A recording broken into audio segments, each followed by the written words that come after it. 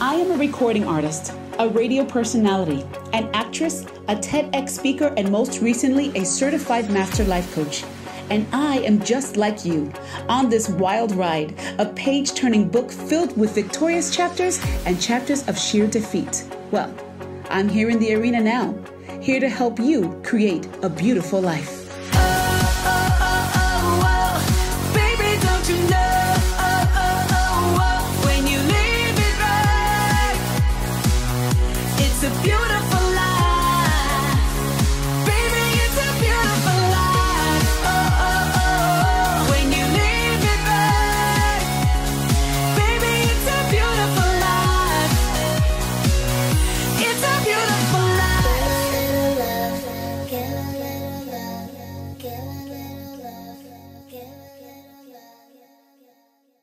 Hola, mi gente, it's your favorite chica, Judy Torres. Welcome to the podcast, Beautiful Life with Judy Torres. We are now in our third season and we are on fire, honey. If you are just listening and viewing for the first time, thank you so much. I welcome you. And if you've been listening and following and subscribing and rating and reviewing, I really appreciate it. So I put this podcast together because I noticed that the majority of the fans were sending me messages asking for advice. And then in the last 3 years, I've been a life coach. So I thought, what better way than to let's do a podcast where we can encourage, inspire, and empower people to live a better, beautiful life.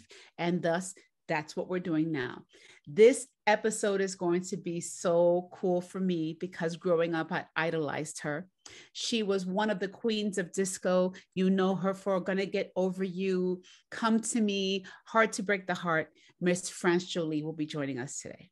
Yeah, Judy. So it was pretty cool the first time that I got to see you meet France. Many people might not realize that, France is a really dear friend of mine and my family and whatnot, and I'd gotten to know her. So when Judy had said to me how much she loved her, I was like, I got to make Judy meet her. This is so amazing. And you'd probably worked together in the past, but met each other in passing. But I don't think we ever met each other in passing. I don't think so. Oh, wow. Wow. No. So that was like really one of the first times then. I witnessed people fan out over Judy Torres, and I seen Judy Torres fan out over France Joli, and it was pretty cool. What is it about her? People we look up to, you know. The thing I love about vocally, I always make the joke that there are certain singers that will hold a note. You can go to the bathroom, wash your hands, make a peanut butter and jelly sandwich, come back, and they're still singing the note. She's one of those people. And when she sings Hard to Break the Heart and she holds that note forever, for years as a kid, I was trying so hard. I was like, why can't I hold that note as long as her? And to this day, she can still do it. And so I looked up to her vocally for that. And she was also so young. So I kept telling myself, if she can do it, I could do it. And then, of course, when I got to meet her, it's really her heart. She has a huge, huge space in her heart for compassion. She's very compassionate. She's as real as they come. She speaks her mind, and she's a true artist. She really cares about how she sounds when she's up there. I remember when we were rehearsing together for the Westbury show. I remember how she took it very seriously. It's like, you're going to come to my hotel room and we're going to work on it, and we're going to work. And we kept working and working. And, okay, you're going to do this and going to do. And she, it was so much fun to be creative with someone who has the same passion that you do. So it was just like a lifelong dream to not just meet her, but to sit with her and talk with her, and then to sing with her. And now today to be able to interview her. Well, there's a lot of similarities between the both of you. You both started very young. She started 16. You started 17. Mm-hmm. You both are prominent figures in the genre of the music, like in a good way. You're the face of freestyle. She's one of the faces of disco. You both have longevity in your careers. You both are for women's empowerment. You both are proving that age is just a number. And so many decades later, if I could say it, which people would agree, sounding better now than you did on your original records. Hope so. You both are very real when it comes to the way you've struggled with certain things in your lives. And you both are all about overcoming and rising to the occasion with authenticity. So it's kind of interesting that you both wound up gravitating towards each other in this life, because love they it. say we attract people that are like ourselves, and you both are very similar. So it's going to be a great conversation. And I think that we should most definitely get right to it and save most of the hour for this conversation so people could get the most out of it. As you all may or may not know, growing up, I had a few idols, and I idolized these singers because my mom didn't have enough money to give me so I can have voice instruction. I couldn't have no voice lessons. I was so distraught. And all I could do was listen to my favorite singers over and over again. And I used to make believe that they were my voice teachers. One of them was Barbara Streisand. The other one was Donna Summer. And the third one, I am proud to say, is joining us today on Beautiful Life with Judy Torres podcast, the one and only, the incomparable, the most amazing, and now I can call friend, Miss France Joli. Hello, France. Hello. How are you? How are you, my love? I am very you? good. It's so good to see you. I haven't seen you since October. I have to say, you look beautiful.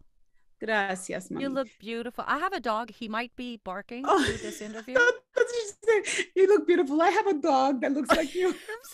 No, my brain is going 100 miles an hour. I was whoop, squirrel. That's all good. Yeah, you look beautiful too. And I'm so Thank you, honey. excited that I have to say, this is like a personal thing.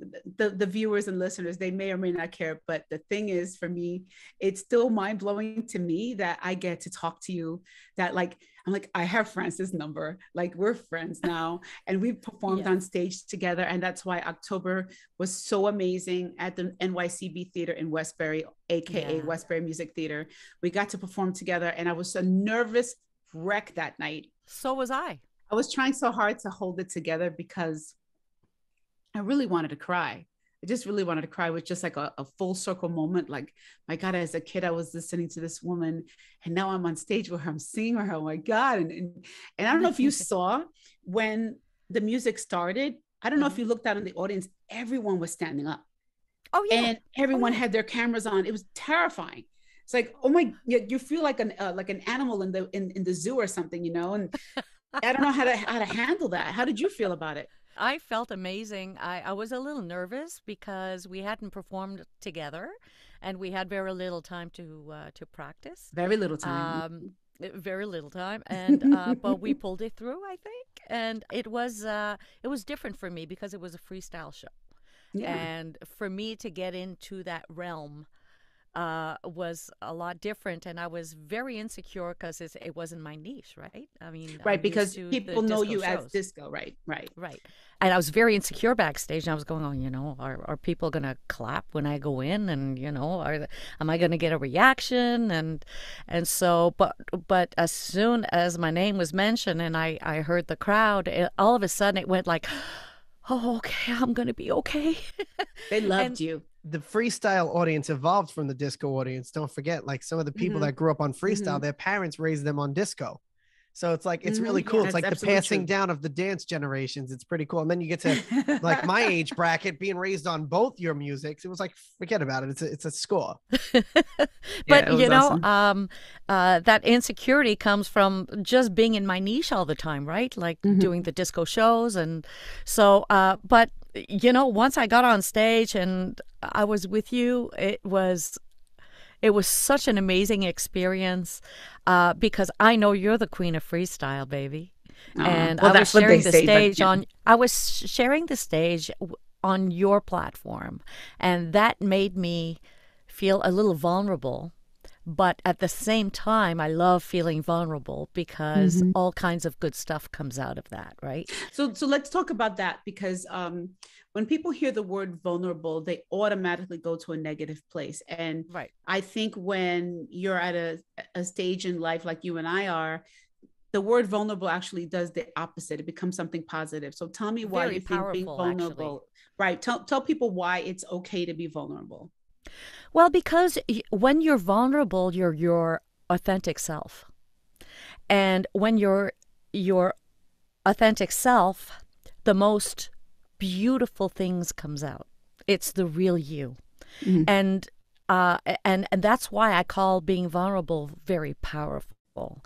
But you have to know how to handle vulnerability as well, because there's the nerves that come in, there's the past experiences that come in.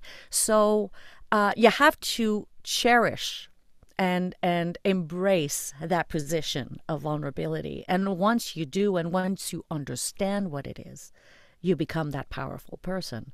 And it's all from the heart. When you talk vulnerability, you're talking about the soul. For the viewers and listeners who don't know anything about you, let them know how long you've been performing for now. I've been performing for 55 years. Wow. Yeah. And 55 years. And and just this past October, you admit that you were nervous. Do you still get nervous at every show, or is it just certain shows that you feel the nerves come in? Always nervous. Always feel like going to the bathroom last minute. You always do it, right? It's true. I don't know, and I think everyone's going to agree with this. Your bladder. Oh, I'm talking has this number 2, baby. Oh, I'm talking number 2, baby. That's when you're really nervous. What a shitty situation. No. Yes. But right, No, it's like there's something mental, like your body knows when you're nervous. It's like when you're driving home, right? And you're like, I have to go to the bathroom, and you feel it, and your stomach is hurting. And then for a second, there's like this calm. So then you get out the car, you get your keys.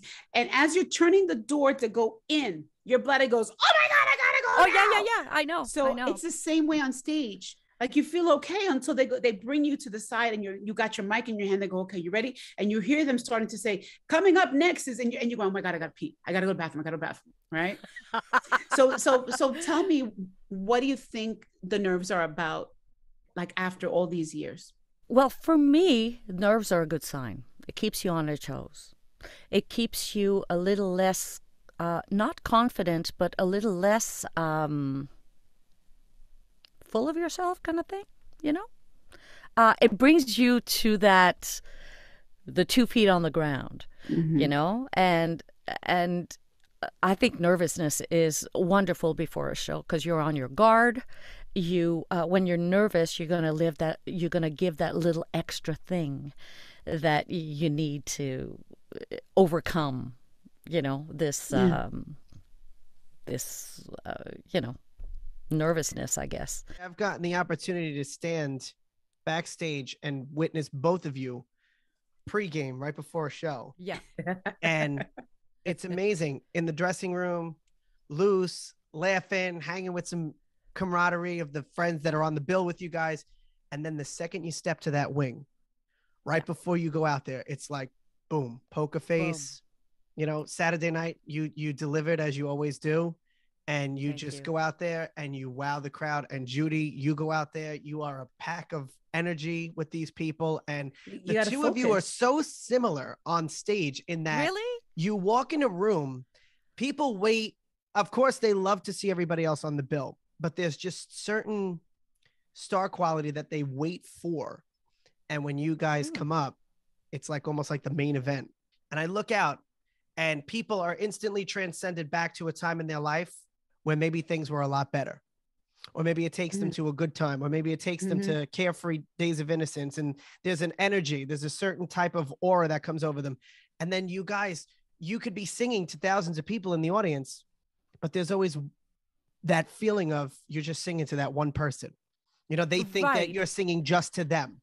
What is the conversation in your mind before you go out on stage? Do you have a routine? Do you have an affirmation? Is there something that you tell yourself to prep for that second? Because, like you said, the nerves are like, the thing about nerves are, I think, just as you said, they can be beneficial to you.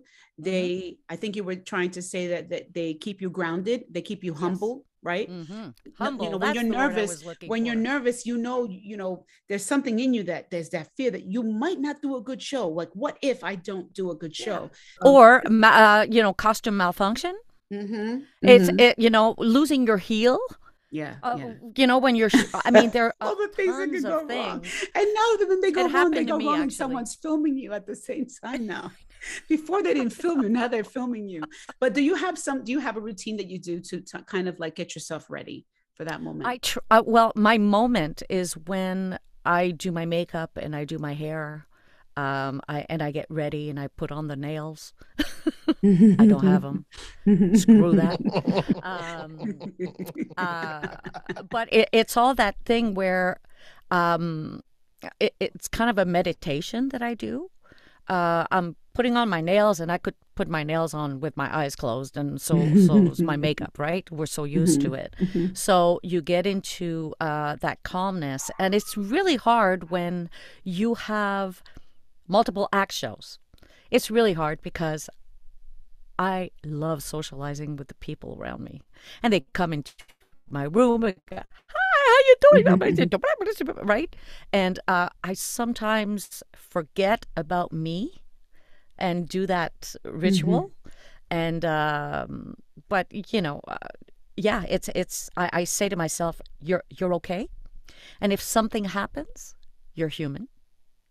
Let's not forget, we're in front of thousands of people, and you're still human. Things happen. And if it happens, deep down, Judy Torres, deep down that the crowd is just going to be behind you no matter what happens. Even if you crack, you can fall, you can, whatever. They're going to be behind you. And that's what I say to myself. They're human just like me. And if I make a mistake, if something happens, I know they'll forgive me and they'll understand and all that stuff. So that kind of stuff calms me down. Yeah, again, I become, authenticity again, like not that superhero that's going to go on stage. It's me as a human being, doing my best. Even if you're not an entertainer, when you have something big coming up, a big meeting, a job interview, so you have to go in and ask your boss for a raise. You have to talk to your husband and tell him you're not happy, or, whatever the situation is. It's not just about being on stage. It's about before you're ready to do something scary. What do you do? How do you get yourself to that point that you're calm enough that you say, okay, even if I'm scared, I'm going to do this anyway. It doesn't matter how you prepare. I believe strongly that things will happen the way they should be happening. And there's not that you don't have any control over it. You can prepare and be the best you can be. But if I'm meant to fall on the stage, I will. If it's in my road for me to experience that, then it will happen. Do you understand what I'm saying? Course. Like almost. Of course, I have the same fears you do. I've fallen on stage. Matter of fact, I remember once I did a show. It was somewhere in Yonkers. It had a funky name to it. I remember saying it's something monkey, and I remember saying, "What? I'm performing where?" And Faithfully was huge at the time, and so I'm up to my last song, and Faithfully's last, and here I go, I'm forever yours, faithfully. And it, boom, I literally slipped and landed on my tailbone so hard. And then I got up and I just said, hey, this is what you do in life. You fall and you get back up. And that's it. You get back up. It was actually fun. It was actually a really good show. Okay, it comes down to this.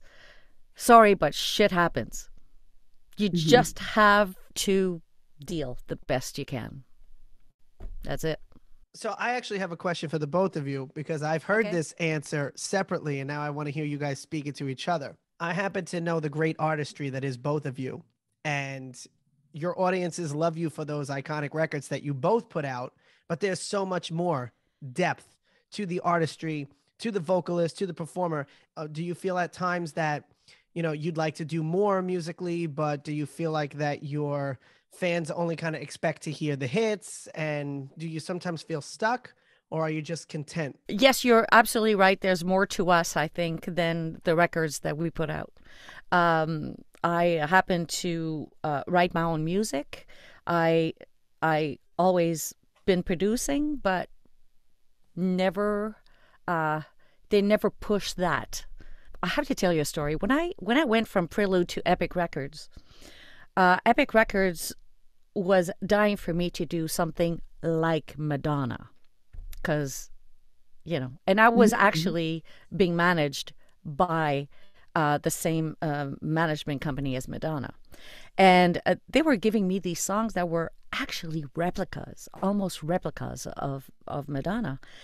And I had the courage once to say, yeah, but that's Madonna and I'm not Madonna, like, and I remember this guy, not going to say any names, he took that cassette back then and threw it in the garbage. Like he was mad that I was saying, standing up for myself, right?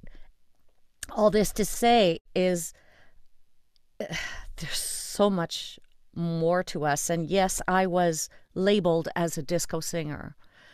And it was really, really hard to get away from that. Not that I wanted to, because I always say that I'm very proud to be part of that era because the music was absolutely wonderful music. But I would have loved to cross over and be able to do other stuff among at the same time as doing disco. Never really get away from it. I didn't have that much opportunity because that label was on me, right? That disco label was on me. And still to this day, people approach me with, like, they write songs for me and they approach me and it's all that dance music stuff, right? And it's like, okay, I can do more than that. When I have clients that I'm working with for the first time, I say to them, if money was not an obstacle, people are not an obstacle, and time is not an obstacle, right? What would you want to do? So what type of music would you want to do if you had no one telling you what to do? I would do more ballads. I would do more R&B stuff because R&B is my roots. It's in me. Every time I hear an R&B song, I melt. This like Gonna Get Over You, that album, that the album now, it's probably closest to my roots.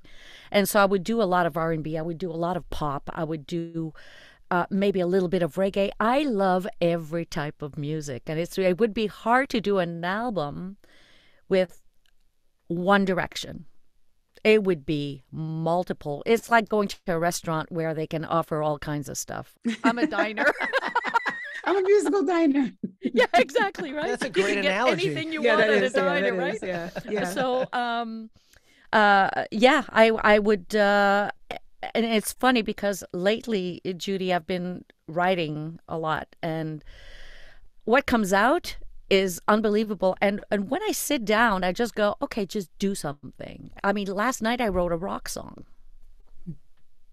We have a lot of expressions that are not still expressed. So, in all the years that I'm fortunate to know you, one of the things that impressed me most with you was the time I was privy to sit next to you in Giuseppe D's studio and watch you come up with what you wanted for Hallelujah.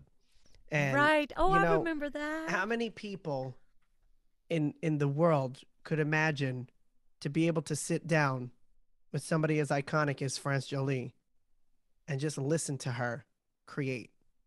And I got to see a whole different side of you that day. And it's probably one of my most favorite encounters with you because you're so in the zone.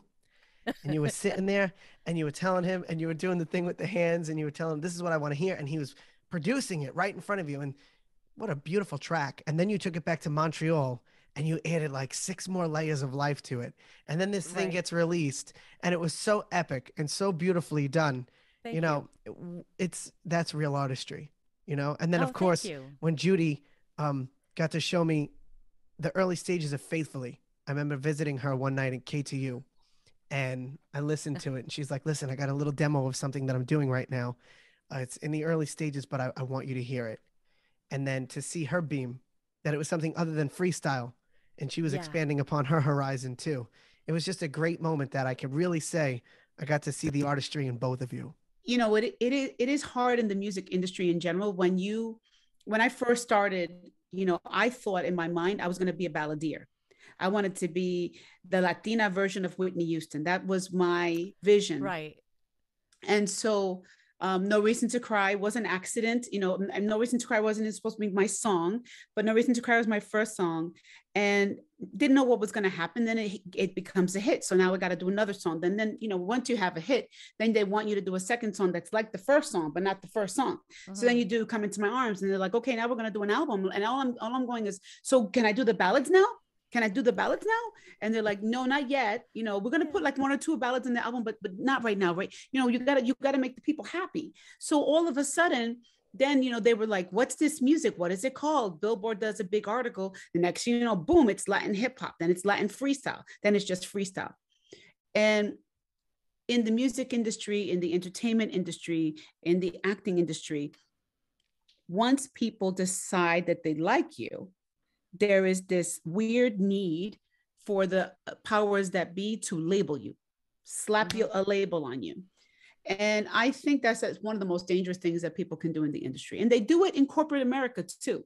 I think in general, labeling things is not exactly a great thing, because then it's limiting. It's limiting, right? Exactly. I think, and once you're labeled, Judy, there's expectations. Right. The expectations are a killer. Because once you want to please your fans, you want to please yourself, and sometimes they're conflicting. Absolutely.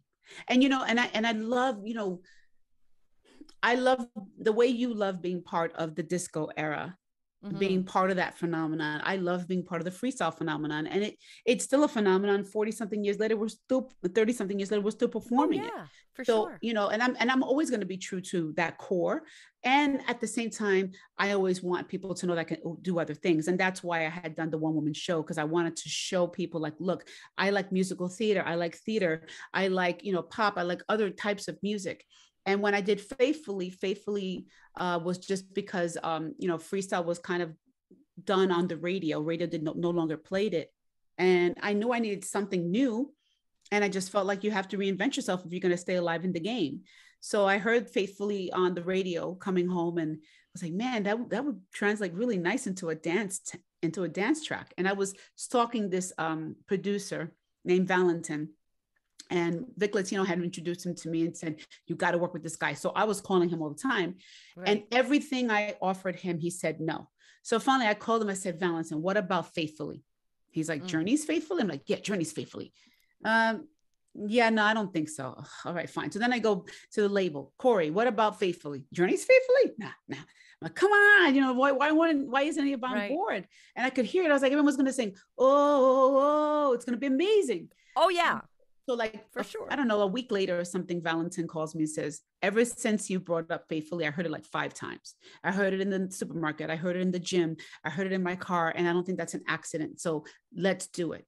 I said, well, the label already said no. He said, that's all right. Let's do it anyway. Let's do it. Listening. He was So I said, okay. So we did it. And then the label still said no. And then I played it for KTU and they were like, who is this? I'm like, it's me. And like, that's not you. That is not Judy Torres. I'm like, you got to remember, No Reason to Cry. Judy Torres was 17 years old. Right. Faithfully, Judy Torres is like, what, 34, 35? You were 17? I was 17 when I recorded No Reason to Cry. Wow. So, between then and then, I would like to think I've learned something with my voice. Hello. And the truth is, Valentin was an excellent producer. He literally got the best vocal out of me. So it's a song that I'm really proud of. And that's why I still perform it. Sometimes I perform it in freestyle concerts, and sometimes people shake their head like, what is she? What is that? What is she doing? But I do it anyway, because I want people to know, like, look, this is part of my repertoire. This is me showing people like I can do other things. Right. And when people tell you no in your life, if you tell yourself yes, you can make it happen. It's not easy. It's an uphill climb all the way, but eventually all you need is one yes. Yeah. You can get 1,000 no's all your life. All you need is one yes. And then you're in. So it took a while, but I got the one yes, and then boom. And I recorded many other songs after that, but they never took. So I have other things in the works right now, and I'm doing it more for me than for the people. And what happens. And at the same time, I know I have the core freestyle fans. And I think they're older now that they are willing to accept other things that we're willing to do. They will appreciate it, but that's not where they're there for. Right? You have something new to offer, and they will listen, but the audience is there for a reason, right? Yeah. It's I there remember to- I had when Faithfully came out, I had a new manager. His name was Gary Salzman. May he rest in peace. And he passed from COVID when COVID first started. But Oh. one day I said to him, I have a new song. I just want to perform it. I was, when you're on stage with many acts, how you're limited. They tell you how many Yes. minutes you have on stage. And you're like, look, I just have this new song. Just let me perform this one new song. I'll do the shortest version. And they say, no, no, no. They just want to hear No Reason to Cry. They just want to hear Come Into My Arms. And that's it. right. That's what they want to hear. And you're like, come on, please give me a break. It's really, really, really frustrating. But that's what that's what you have to do. So it's not like we don't care. We want to show people that we're more than that. But then he had said to me, Judy, at the end of the day, you're selling nostalgia. Absolutely. And I was totally in disagreement with him. And I think about it more and more. I'm like, yeah, he's right. He's right. He's right. And if it wasn't for people wanting to feel the nostalgia, I wouldn't have a job. So that's right. or maybe I would. Who knows? I don't know. That's right. But listen, I mean, we're discussing about our new stuff and what we'd like to do, but it doesn't mean that we don't enjoy what we do, right? With the your freestyle and my disco, I still love going and perform in front of the fans. Yeah. At the end of the day, like you were talking about, I think that the big theme here today is authenticity. Is you have to be true to yourself first.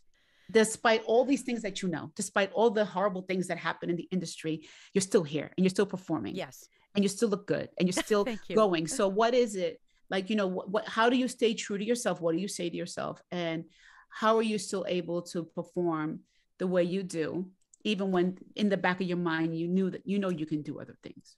My glass is always half full. We are so fortunate. And I always said fortunate to be able to do what I love to do as a job. Right.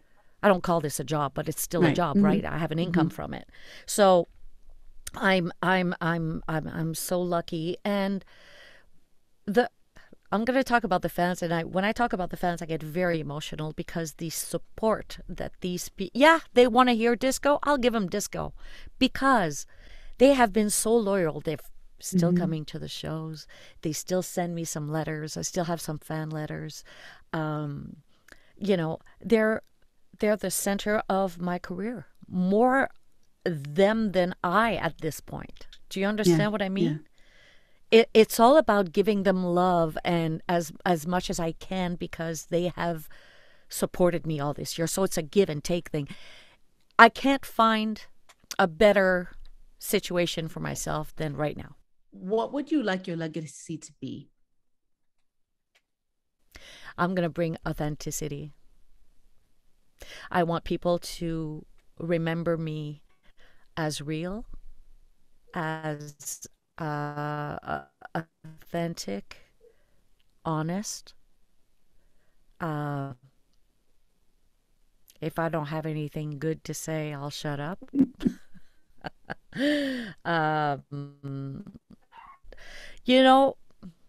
Paul Monet said, who's a fantastic writer, said, the only thing that you have to remember when you're close to that death is how much you've loved.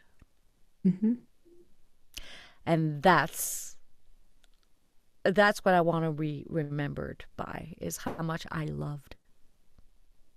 What's your favorite word in the language? The F word.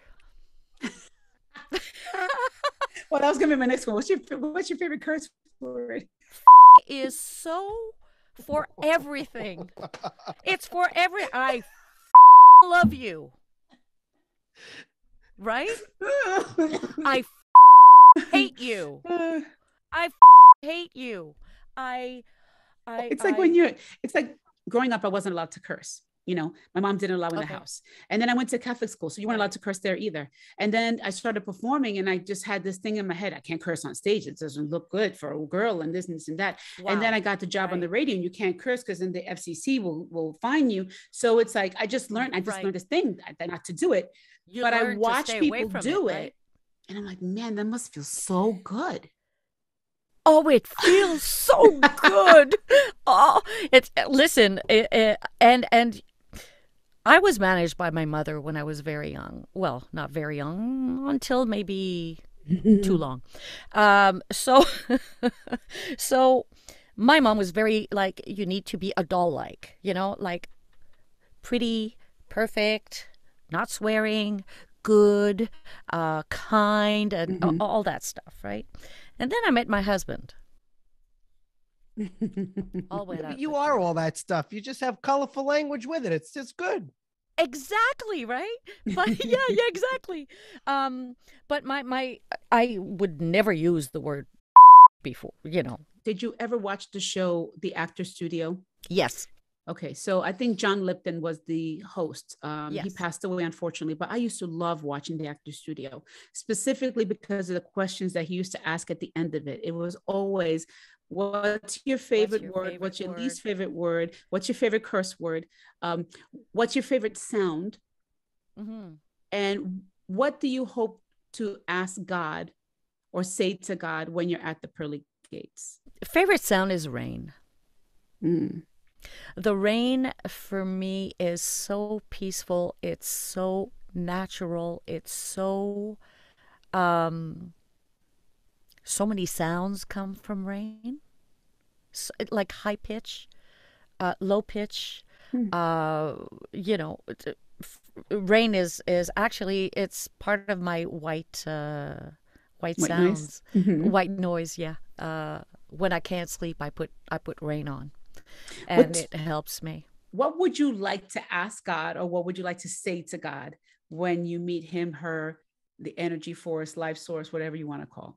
Don't get me started on religion and stuff like that. No, we're not going to talk about religion here. I'm just asking. No. I know. If you have a chance to ask somebody something, what would you ask? Yeah. I'm very spiritual, but I'm not religious. So, so for me, I don't know what awaits for me.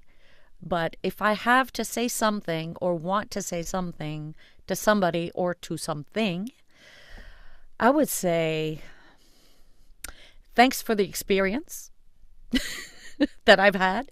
Made me a really strong woman. Can I come back as a dog so I can? I was going to ask you, would you like to come back? But I would want a good owner.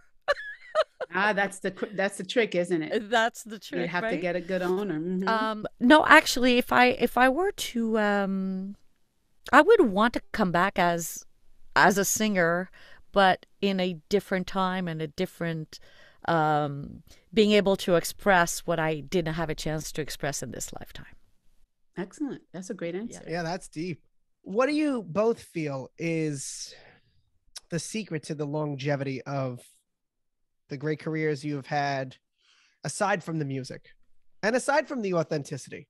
I just think that every generation has the music that captures the time, that reflects our youth.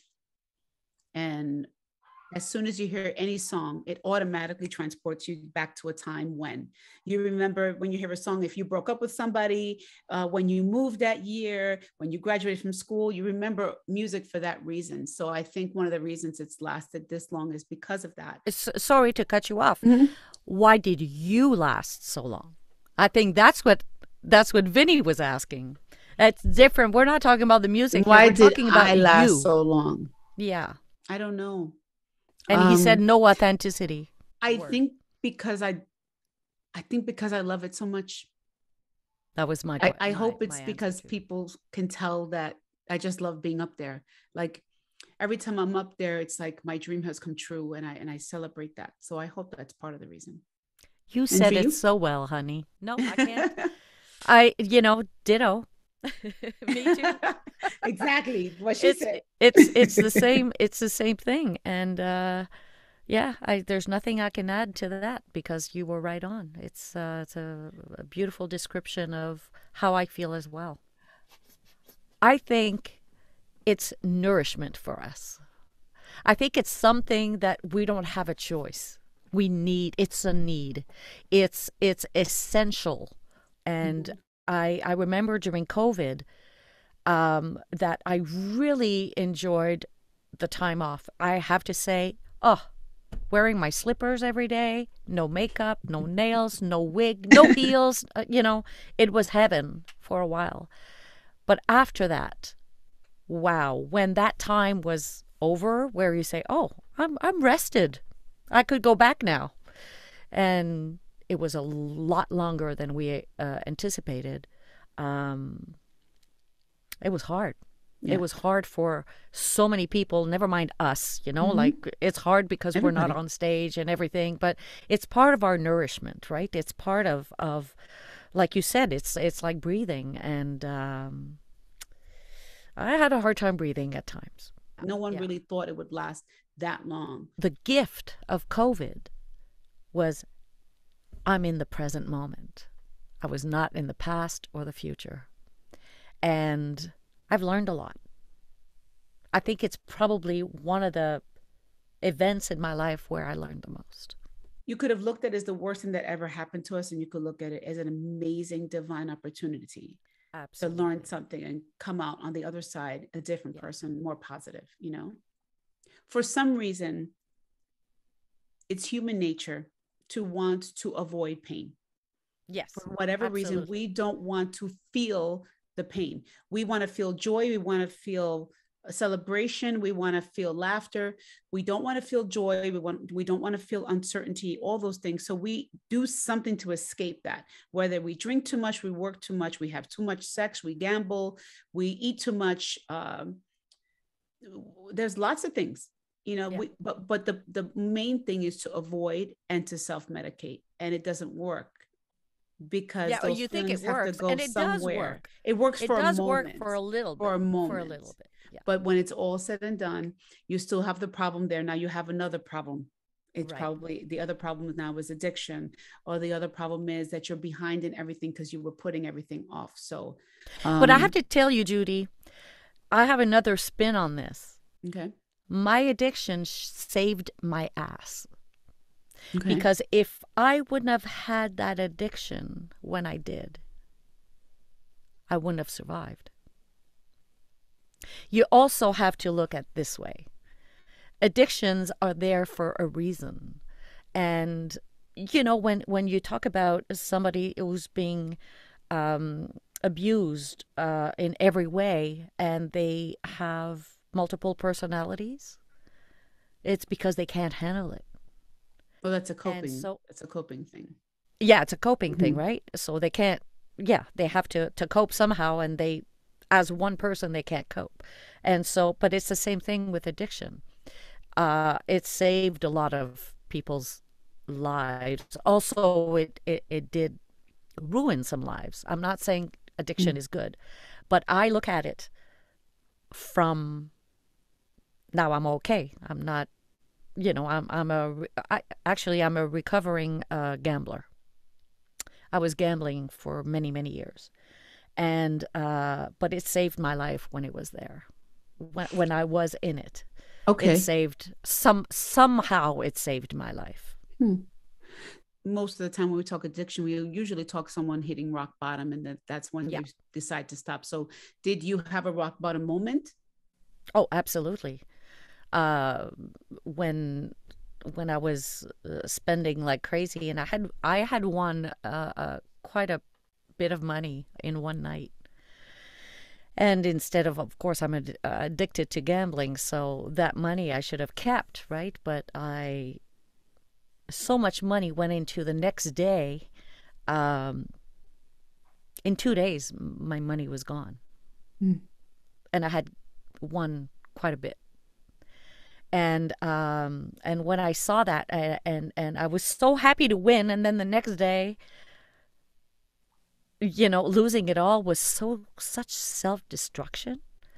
I guess I wanted to feel the pain. I don't know. It's sometimes you need to lose because you want the high of winning again, and it's crazy. It's crazy. And that day, I wanted to take my car into a bridge and go over it with my car. It happened. It happened, but it was there, and I was on the premises. And for some reason, there's a light that came, a sensation of, I can't end this now. I don't know why, but I was very, very close. I was there, and my husband didn't know, and so I took my car, and all of a sudden I became brave. I don't know. It was out of the ordinary. Like something happened where I took my car, I went back home, and I admitted to my husband that I had that problem and that I had lost so much money. And that same night I went to a AA meeting, like not a GA meeting, Gamblers Anonymous. And after 3 meetings, I said, this is not enough for me. I never went back to play. But after those 3 meetings, I said, this is not going to cut it once a week. I need help. And I went to rehab. I went to a place where I was intern for 32 days or something. And I've been sober ever since. Sober from gambling, I mean. That's great. Yeah. Did you learn why the addiction was there? Like, what was it that you were, what was the feeling you were going after, or the thing you were trying to avoid? I felt, I don't know if it's the word repressed all my life. Like, I never felt liberty. Because I started being in show business for at a young age. My mother being my manager, which was at times so hard because I was with her all the time, and she was so into my career that she forgot how to just be mom. Yeah.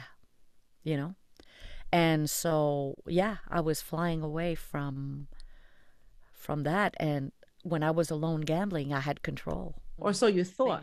Oh, so I thought, my friend. Yes.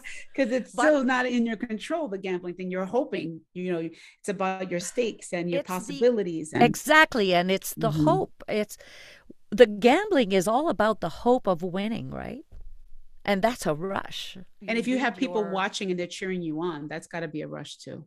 Oh, yeah. It's a form of validation. I used to be at the casino for many 2 days and not eating and not just being in that.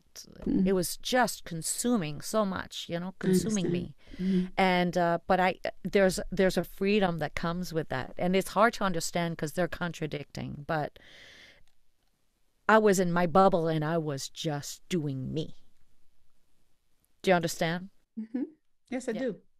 Yeah, I get that. And of course, it was self-destructive, and I finally got some help. But that's when I say, before, addiction has a positive aspect, and not that you should be addicted. People do what they do because there's a payoff, and I think the payoff from addiction is the momentary feeling of the pain not being there. If I didn't have that addiction, I don't think I'd be on earth right now. Do you understand? Like, it saved me in some way. Did it save you? Did it just give you extra time? It saved me. Okay. I have to say it saved me. So in what way do you feel it saved you, for people that might be watching that are struggling with maybe the same thing? Because when you hear, we always hear the word addiction and we just think that it's just a negative thing, period. That's right. But there's nothing negative about anything. There's always something to gain about bad experiences, about addiction, about abuse, about there's a reason why you go through that. And it saved me, Vinny. It basically saved me because I would have done something drastic. I found something to save my life. But there's better ways to go about it, right? You can do something very non-destructive, but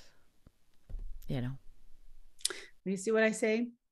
I let everybody know everybody has a story, and if we just took the time to listen, Yeah. We learned something, number one, that we never knew. Like, I never knew this about you. So thank you for sharing.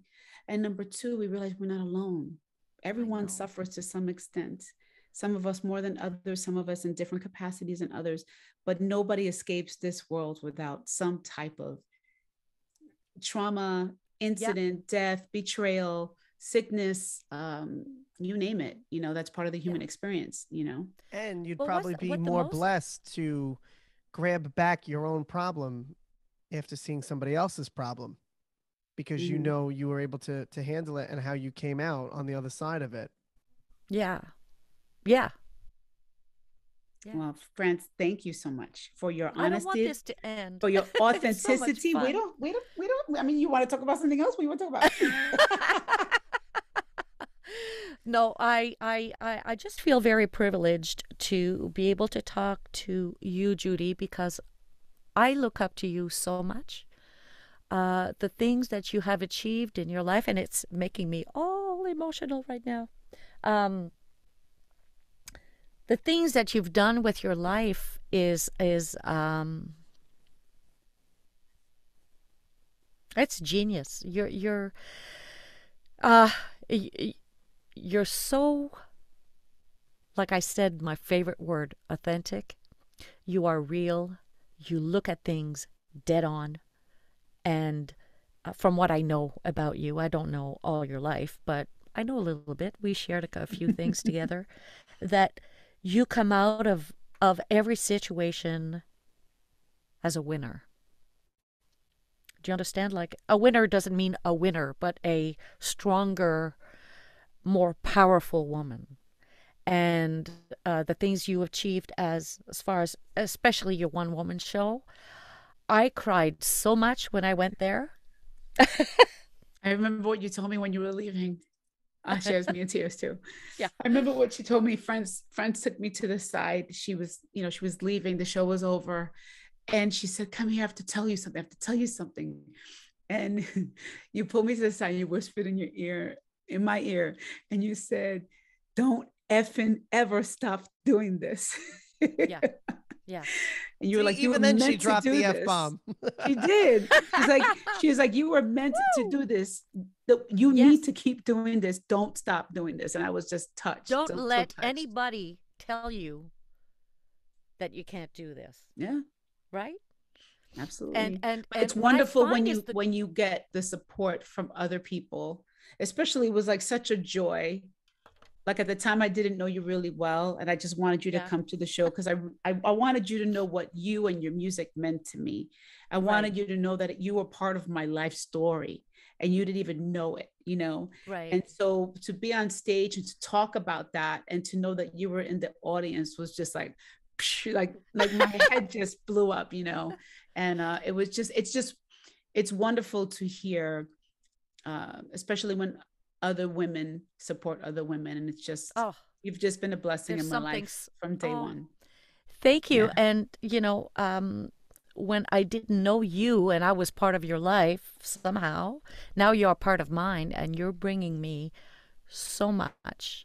So much you're bringing me. And I appreciate our friendship. I appreciate your talent and when I look at you, the first word that comes to mind is courage. I find you so courageous. I mean, you became by, you know, being a singer, and then you went into radio, and then you went into onto doing a one woman show. You kept on recording the things that felt right to you. The strength and courage, and you're a really good example for the young women that are coming up. And I hope that everybody takes a chance to listen to your podcast, because you have a lot to say and we have a lot to learn from you. And I thank you for being in that platform. Thank you. Ladies and gentlemen, the one and only, my girl, my friend, France Joli. Thank you so much. Je t'aime. I thank you. I thank you for having me on your show. I You're never thought welcome. I was going to talk about deep stuff like that. But you know what? That's what That's what I Judy's want the podcast podcast to be is. about. And That's just what I wanted to you be know about. what, France, you have a beautiful life, and that's what Judy's podcast is called. And it's it's awesome to see how you maintain a beautiful life even after all that you went through. And it's inspiring for people that watch this, particularly to see their idols. You're incredibly resilient, friends. Incredibly resilient. And when I sat down with you when we were practicing, it's clear to me that you're an artist in the true form of the word. Artists are sensitive, artists are compassionate, artists are empathic, but they also know exactly what they want, and they're determined, and nothing takes them down. And it is such a pleasure to be in the arena of music with you. And I know that today, I know you probably inspired a lot of people to turn their lives around today. I love you. Yeah, I love you. Bye-bye. Bye, Vinny. Love you. Love you. I love you. Bye-bye. You're going to do that, right? I'll text you. Wow. Talk about a conversation that went in so many different directions. When you get along with someone, when you're comfortable, and when you're being authentic, the conversation can go on forever, literally forever. And I really want to thank her for being as authentic as they come, not just saying it, but walking the talk. And I will forever look up to her. I can't wait to go to visit her in Canada. And I just know that today, that the things that she said, I know that people will find strength from that. Now, I know her answer is going to get over you of her catalog, the famous songs. That's her favorite. And I know your answer, but I want you to tell the people rather than me say it. Of her catalog, what's your favorite? Heart to Break the Heart, baby. That's it. And it's all because of that one long note. And if you guys don't know what I'm talking about, we should actually play that song. But Heart to Break the Heart, just listen to the beginning. It starts out really slow. And she goes like three different octaves in it too. There is this one note that she to break just this lonely heart. Yeah. Break this lonely heart.